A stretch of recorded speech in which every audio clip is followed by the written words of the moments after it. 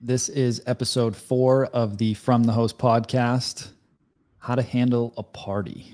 Now, this is probably the worst case scenario that everybody freaks out about, but we're going to get into the nitty gritty of how to handle this situation. I am your host, Mike Sjogren, here with my co-host, Mike Riley. How you doing, Mike? I'm doing great. So this happened actually this past weekend. Karen and Nick, who have been in the mastermind for, it's definitely been over a year now. A little over a year, yeah. Yeah, they've got 2 units live in the Scottsdale area, and they're really building their brand for luxury STRs in the Scottsdale area. These are high revenuing houses that they have. And recently, in one of their newer units, they had some unauthorized guests show up. So the booking was for 8 people and 16 showed up to check in. And now this unit can only sleep 10. Karen realized this on the Ring footage. So have a Ring camera so you can tell who's going in and out of your property. And then the next step, once Karen realized that, she called the guests and said, hey, I noticed you have some unauthorized guests on the property.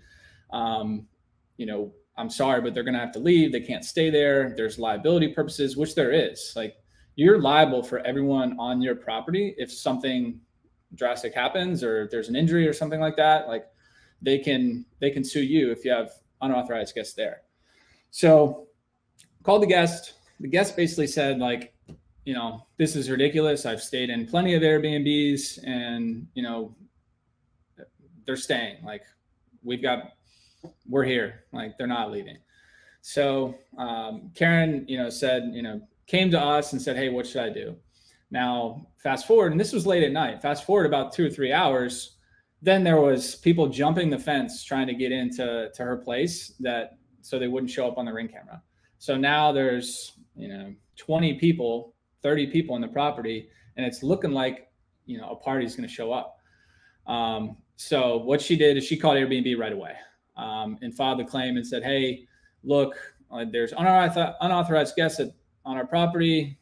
There's a party. I'll show you all the videos. She gave all the evidence. And then what she did is she sent her handyman there to escort everyone off the property, shut down the party, and tell the guests to leave.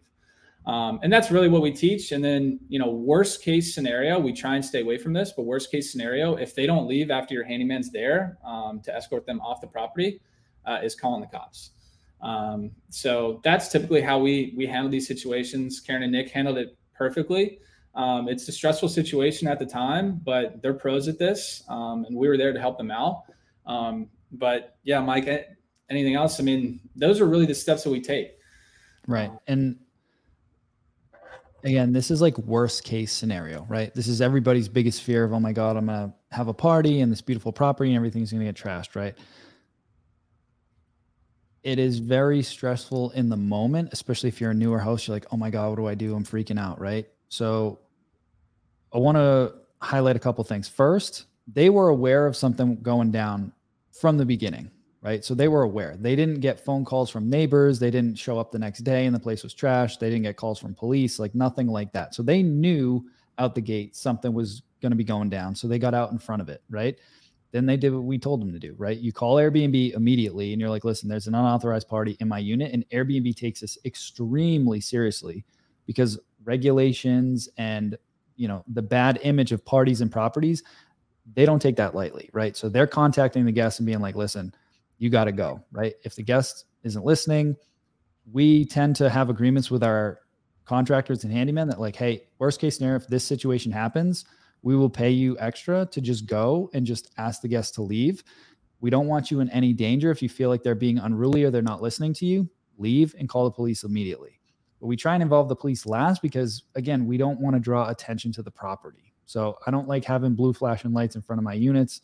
It just causes drama in the neighborhood. And then, like in the last episode, we talked about, bad neighbors or upset neighbors. This is not going to help your situation, right? So if we can escalate it internally first with our team, or I should say de-escalate the situation, that's always the best. But worst case scenario, I never want to put anybody in danger. Call the police kick them out. Right. So they followed all the protocols and I think there was minimal damage to the property. If there was anything, I don't think she mentioned any damage, but if there was, then you just file the claims immediately with Airbnb, you get reimbursed, and then you're good to go. And you de-escalate the situation, right? But it's taking a breath, one, making sure that you have the systems in place, the noise monitoring, the cameras, the Wi-Fi locks, all those different things so that you can change access immediately. You're notified right away of unauthorized guests. You know if they're making too much noise, all of those things. And then you follow the protocols of call Airbnb right away. Make sure that your team is in place to handle any situations like that. And then worst case scenario, you call the police and you have them escort them off the property. Okay. So that is like literally worst case scenario of like something crazy going on in your property. And this is exactly how you de-escalate it. So I know this fear stops a lot of people from getting in the game, but if you have the right processes in place, you're good to go, right? They handled it. Place got cleaned. The next guest checked in. Everything was fine, right? But you want to have these procedures in place before you get up and running so that if something like this does happen, which is very rare, like if you looked at all 300 plus mastermind members, this is a very rare situation, right? And this was somebody just being purposefully deceitful in a property, but this is how you handle that situation and you just keep it moving. So don't let that stop you from getting in the game, but just think ahead of, if this situation happens, how am I going to handle it? What's steps 1, 2, and 3? And when you think about that ahead of time and you have that plan ahead of time, it's a lot easier to execute on it than when your anxiety's going and you're stressed and you're freaking out and you're like, oh my God, what's going on? And you just go back to your playbook of like, this is how he's handled these situations. Boom, boom, boom, boom, done. No doubt. No doubt. It creates a better image for you in the neighborhood. And you're just a leader of everyone in this situation going on. So another thing she mentioned, so one lesson learned is just because the guest is paying $1,400 a night doesn't mean that, they're not going to break the rules. So if they are paying a higher amount, maybe they think they can break the rules.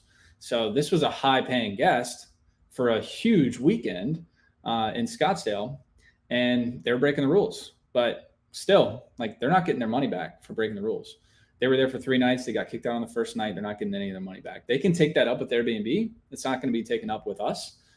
So we're protected in these scenarios. Just make sure you have, the Ring video camera footage. You have the noise monitoring system, because you can give all that evidence to Airbnb. And then worst case scenario as well, if the cops do show up, they've got a police report and they can tell you how many people were there, and that can go to Airbnb as well. So you're protected in every scenario and every case.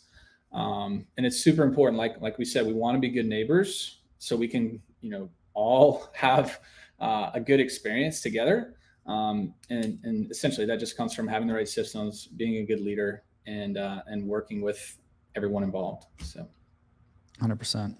And if you're getting in the game or you're in the process of scaling your business right now, and you really want to accelerate that and make sure that you have the right systems in place, then apply it to the mastermind, right? We've got an 8-module course. We've got 4 live coaching calls a week. We've got one-on-ones with me. We have the playbook for how to run an effective short-term rental business. So if you're interested in taking your business to the next level, then go to strsecrets.com/apply, and you'll fill out a short little form. You'll get on the phone with Mike or one of our other coaches, and we'll just decide, what are your goals? Is this the right fit for you? What's the next level that you want to get to? And if we're a good fit, great. If not, no harm, no foul. So check that out. Otherwise, make sure you subscribe here on iTunes, Spotify, and on YouTube. So these videos get released first on YouTube, by the way. So if you're listening on Spotify or iTunes or anything, these videos come out first on YouTube on Mondays, and then they get released on Wednesdays on the podcast platform. So if you want early access to these episodes, go over to the Short-Term Rental Secrets YouTube channel and subscribe. And you'll be able to get these first before anybody else does. So that's it for this episode. We'll see you guys next time.